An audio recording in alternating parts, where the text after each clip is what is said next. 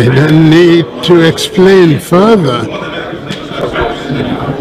There would be a breakdown of law and order.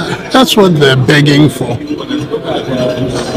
I just wanted everybody to know that I'm not too old to shy away such responsibility if it comes. That's all.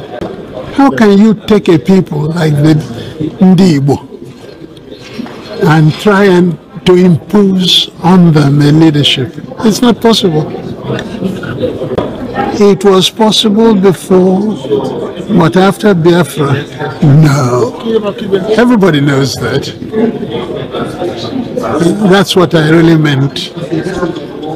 Am I clearer now? Biafra will come. You either allow us to go in peace, or you are going to remain pieces and Biafra will still go. I come that Nigeria will end. I come that there will end the Usman Danfodio legacy. That legacy that every time they will be talking about Usman Danfodio, you will think that Usman Danfodio manufactured an aeroplane. You would think that Usman Danfodio manufactured a car, or he invented one Ihela machine or something like that. No. Usman Danfodio have a legacy for killing northern Nigeria, for killing Hausas, conquering them and turn them into what you see today, Hausa Fulani. That is the legacy that Usman Danfodio brought to northern Nigeria. And today, they have Usman Danfodio University. That is what they continue that particular legacy. That is the reason why the Fulanis are killing innocent Christians in the northern Nigeria and the middle belt. It is to continue the Usman Danfodio legacy, and I am here to end it. I will end it. The end of Usman Danfodio legacy will start from this year. I am telling you, go and mark it. It will start from December 2nd. Once we exit Nigeria, that legacy is gone, completely gone, because